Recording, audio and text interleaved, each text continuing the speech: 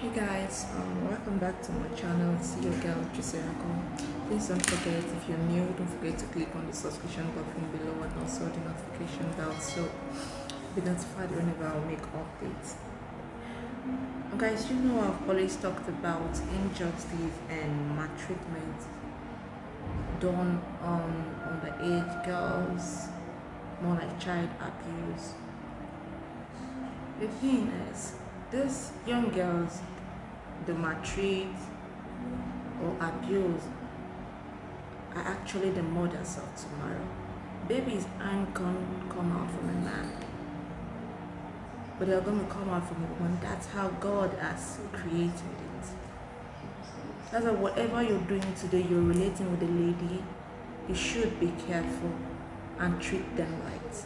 I'm not saying the other gender is not supposed to be treated right, but the abuse on girl child of recent is becoming too much across the world. In my previous videos, I talked about abuse on the girl child, like a stepmom beating the girl, hitting with a hot iron and a hot knife, and this again. Check this out. Residents rescue maltreated underage househelp seen eating from the dustbin. A 12-year-old househelp, identified only as Esther, has been rescued from the grip of her master, Mrs. Makinde, who procured her for 15,000 naira and allegedly maltreated her in the Akowonjo area of Lagos State. According to the NGO Initiative for the Downtrodden, Makinde was alleged to have paid 15,000 to obtain the girl from a friendly and allegedly started maltreating her by depriving her of food and other necessities. The NGO President, Peacemaker Onoja, told SaharaReporters that his organization received a distress call on Thursday from residents of the area in Egbeda to come to the rescue of the girl who was seen eating from the dustbin and batting in the drainage. The woman told us she got the girl from a friend of hers, Iya Tutu.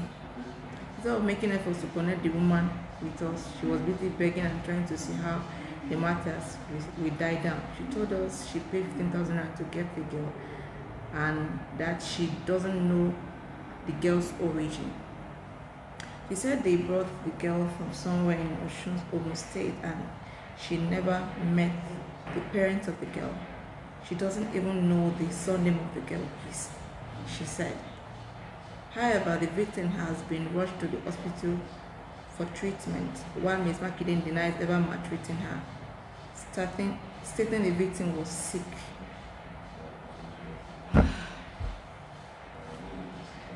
And for crying out loud, when will all of this end? When will have to open the social media and not see one or two posts about maltreat or abuse on a girl or child or any form of abuse? Is it not getting much? Are we not going to help stop this? It doesn't cost anything to be good, because I believe that our goodness is what lives after you. It's your goodness that lives after you. You might be able to take care of all the time in your today, but tomorrow you might not be there for your children. But your goodness is what sustains your generation upon generation. Whatever you're doing, try and be good. And let's help stop this abuse and maltreatment on every girl child, on every less privileged child as a whole. Guys, let me know what you think about this video by leaving your comments on the comment section, and also sharing this video, and don't forget to also follow me on all social media platforms at Josiaka.